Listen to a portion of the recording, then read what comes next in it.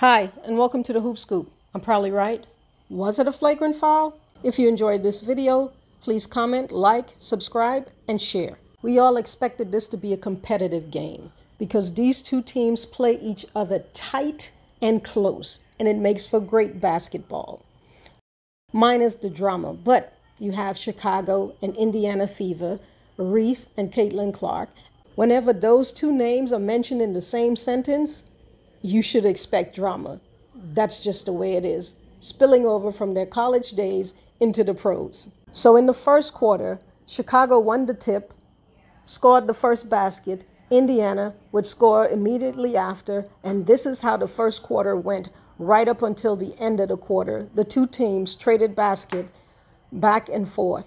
Chicago would hold for the last basket, Harrison finishing with a layup and getting the and one personal foul call against Caitlin Clark for Chicago to take the quarter 26-23.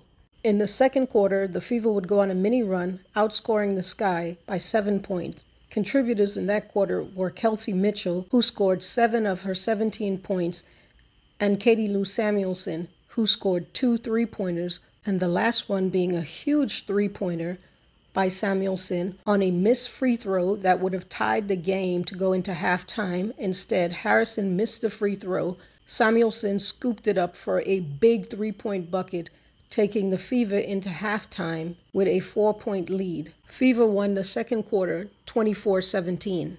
Into the third quarter, Chicago would come out with some fight on the hot hands of Mayberry and Kennedy Carter, trying hard to put some gap between themselves and the Fever. However, the Fever had Boston on their side, who put up 19 points, 14 rebounds, and 5 blocks. 7 of those rebounds came in the third quarter, as well as 2 of those blocks. This was also the quarter in which Reese was assessed a flagrant 1 foul. Clark went in and up for the layup. Reese tried to block the ball from behind and caught her across the head with a hard foul, knocking her to the floor. After the referees reviewed the tape, Reese was hit with a flagrant 1. Clark went to the line for 2 free throws. Now, was this a flagrant 1 foul? Let's go to the tape. I'm looking at it.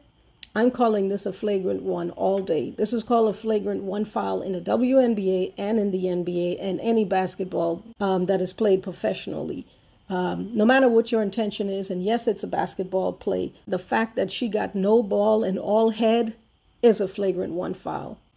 The intentions doesn't really matter here. Yes, it's a basketball play, but again, she got all head, no ball, so flagrant 1. Chicago will eventually win the third quarter 23-21 by 2 points. Into the fourth quarter, it seems the entire Indiana squad took offense to Reese's hard foul on Clark, and each one of them contributed something in the fourth quarter, with Clark herself knocking down a 3-pointer to put the icing on the cake, winning the quarter 23-17. The Chicago rookies did their best to keep up with the Fever squad, both scoring double-digit points and rebounds. Cardozo going for 10 points and 10 rebounds, and Angel Reese tying the rookie record for 6 consecutive double-doubles with 11 points, 13 rebounds, and also chipping in 5 assists. When it was all said and done, the Indiana Fever defeated Chicago Sky for a second time, 91-83. Both Angel Reese and Caitlin Clark, along with Fever's head coach,